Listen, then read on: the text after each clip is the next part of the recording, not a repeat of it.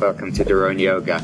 Pyramid pose, Parsvottanasana. A wonderful pose to stretch the hamstrings or the back of the front leg. Just a really healthy, good pose. I'm going to step my feet apart. It's a little shorter than maybe the Warrior 2 variation, so it's about a leg's distance, but not much more, similar to triangle. And my back foot eventually will be parallel to the back of the mat, but for most of us, we'll turn it facing forward. This will help square the hips front over the front left leg.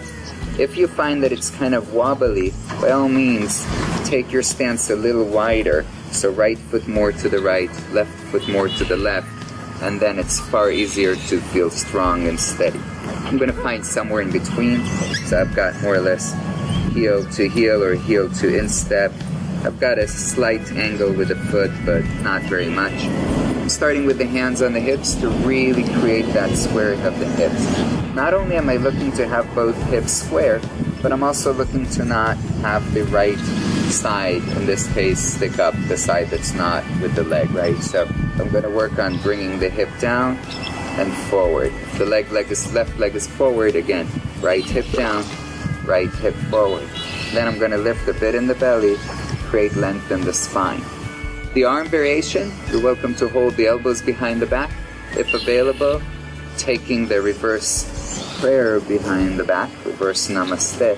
I need to wiggle my arms up a little bit, so do whatever you can. And if it doesn't hurt the wrist, open up the elbows a little further back. Here I go, lengthening, creating space. And with that length, I'm starting to reach forward. As I come forward, my hips are moving back, right? My hips are moving back, almost like I'm doing a little bit of a back bend, rotating my right hip forward. Maybe this is it. I'm not locking in the front leg, but slightly micro-bending. Maybe keep going. Gaze slightly forward, eventually coming all the way, belly down, chest down, maybe chin down, gaze down. As I come up, I'm starting to lengthen, staying there for at least 5, maybe 10, 20 breaths. And then coming up again with as much length as possible, reaching up.